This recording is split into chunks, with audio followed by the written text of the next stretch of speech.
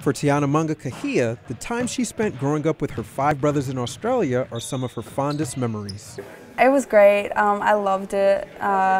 We did a lot of fun things, like after school we'd all walk home or ride our bikes. And we were always outside playing like cricket or handball or things like that. In fact, it was Mangakahia's brothers who got her into playing basketball, the game she's excelled at in her first year at Syracuse University. So growing up, that's the reason why I started playing, is because my brothers played. Even now, as a star for the Orange women's team, Mangakahia still looks to emulate her brothers in her game. My second oldest brother, he played basketball to a high level, and I definitely watched him and how he played, and I always wanted to be like him growing up. So yeah, he definitely influenced me in my game. But she's not quite sure who's the best baller amongst her and her siblings now.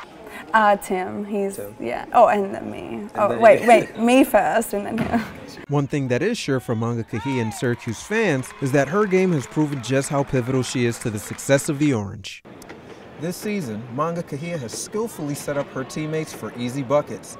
The sophomore sensation now holds the ACC single-season record for assists. I feel like it's just a part of my game. I'm not thinking about it throughout the game. You know, like I'm just doing whatever I have to do to win.